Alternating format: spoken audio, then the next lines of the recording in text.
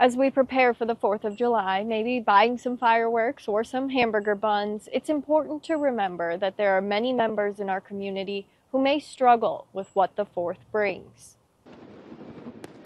The things that make the 4th of July so fun, those are the things that also can be very disorienting.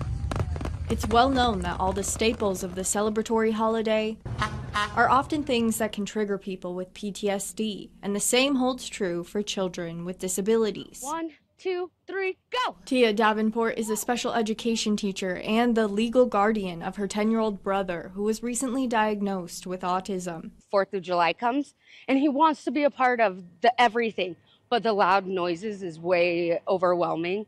And just for like a lot of kids in my class, loud noises, they'll cover their ears. She recommends headphones, distraction, and most importantly, safety. They see these pretty lights, they see these things going off, these loud noises, it's so exciting. They want to run up to it and they want to grab it.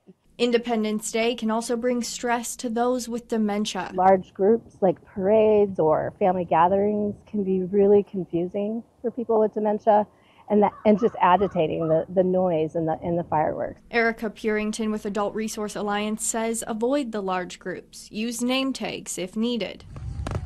Play a white noise machine or music to mask those loud bangs. We also acknowledge that this can be a challenging time for caregivers because you do have to shift things entirely to, help somebody be okay. Both Purington and Davenport say it's okay to still celebrate in these cases, but be compassionate to those around you or someone you may be looking after. Still celebrate, because there are parts of it that are going to be familiar and festive and fun to someone with dementia.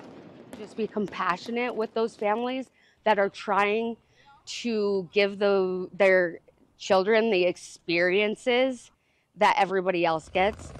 In Billings, Haley Monaco, MTN News.